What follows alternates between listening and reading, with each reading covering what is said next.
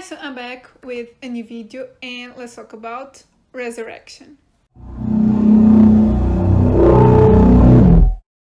So just a side note, this will probably gonna be a short one because I don't really have a lot to say about the film. I still wanted to make a review because this was one that I was really excited about. I really wanted to watch this film ever since people watched it at Sundance, I think. So yeah, I was really looking forward to this one, and I don't really have a lot to say mainly for one reason, but I'll get into that. So yeah, without further ado, let's just get into the video. So the best way to go into this film is to not really know much about it. I did know vaguely what it was about, so I wasn't super surprised on that aspect. So I don't think you should know a lot. So I'm gonna give you like a really small summary of the film, which is basically the fact that this is about a woman and her life that is disrupted when someone from her past appears, like resurfaces, and yeah, just starts like messing with her life. That's what I think you should know before going into it, so you have like the full experience. But even if you know what it is about, I'm pretty sure you're gonna be surprised with a few things. So yeah, let's talk about who stars in the film because that's pretty big.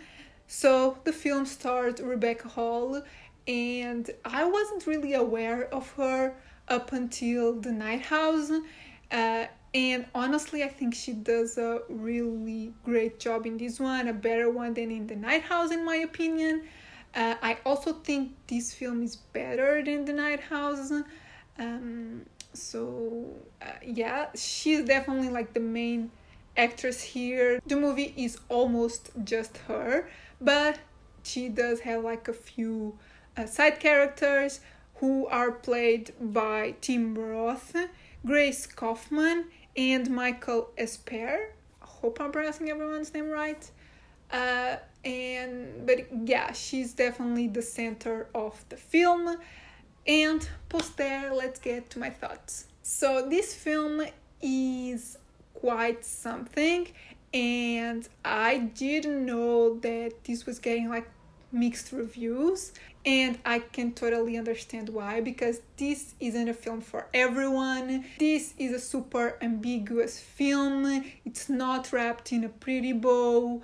The end is open to interpretation, and they don't tell you what it is about and what everything means, and it's up to you to figure out what actually happened here and what is real, what is not. And some people just don't like that, but personally I really enjoyed that. I was so confused, I gotta be honest. Like when the movie ended, I had to look up like explanations for things, and the thing is, there's no like set in stone explanation. There's not one that's right. It's literally up to the viewer, and that's pretty interesting. And yeah, I like that everyone can come up with their own like ending and what it means. Obviously there's things here that are like obvious and that actually happened, you know what actually is going on, but there's a few things here that are just way too weird, so you just have to come up with your own explanation. That's pretty much it. And although I was so confused, as I said, I really liked it because there's so much to love here. Like, I love the message, at least the one that I came up with. So I love the message. The cinematography is like really sleek. It's not overly stylized, but it's really beautiful. The score is pretty haunting and just gives the film like a really like dreadful, like I said, haunting vibe to it. It just fits perfectly. And most of all, like, Rebecca Hall is amazing. Like, her acting here, as I said, is even better than in The Night House. And people loved her in The Night House. I did as well, but I wasn't super into that film. I thought it was okay. In this one, yeah, she's amazing. And yeah, this wouldn't work without her performance. Maybe someone else could do a good job as well, but her performance here is amazing. There's one thing that everyone was talking about when it comes to this film and her performance, which is a monologue that she has like about 30 minutes into the film, like 45 minutes into the film. And that monologue, yeah, it's great. That alone makes the film worth a watch.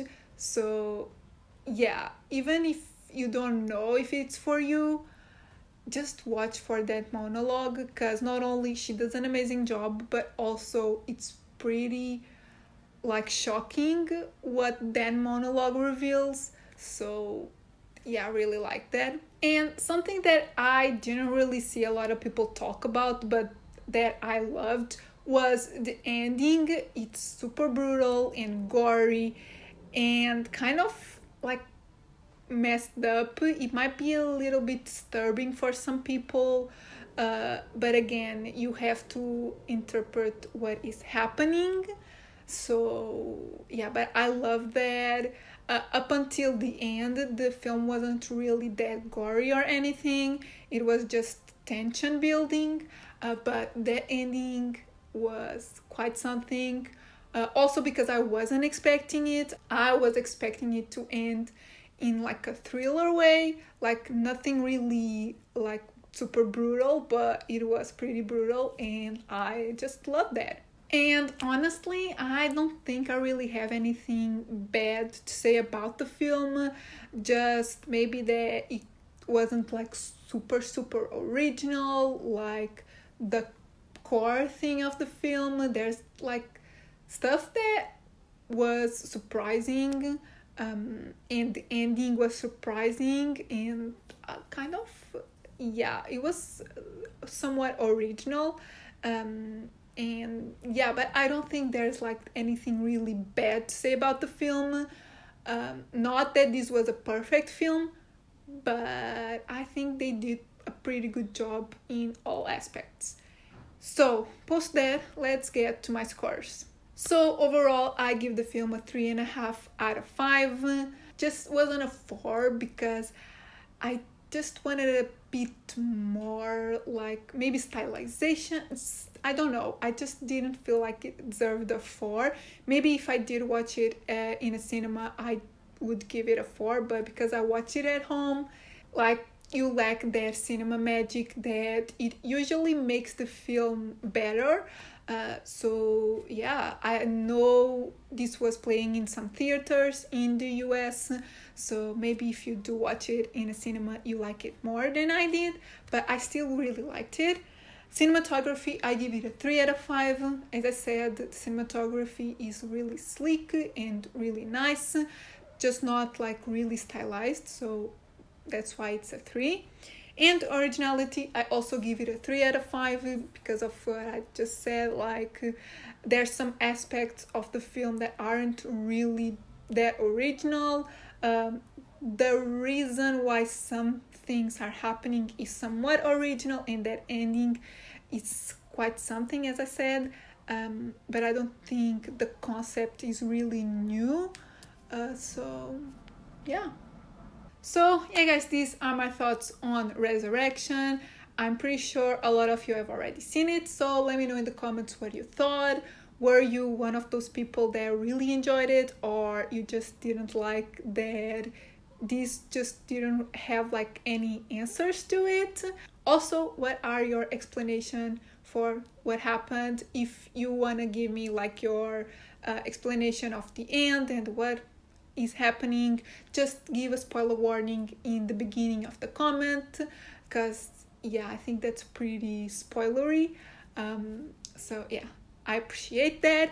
And yeah, if you like the video, give it a thumbs up, subscribe if you're not subscribed yet, and I'll see you in my next video. Bye!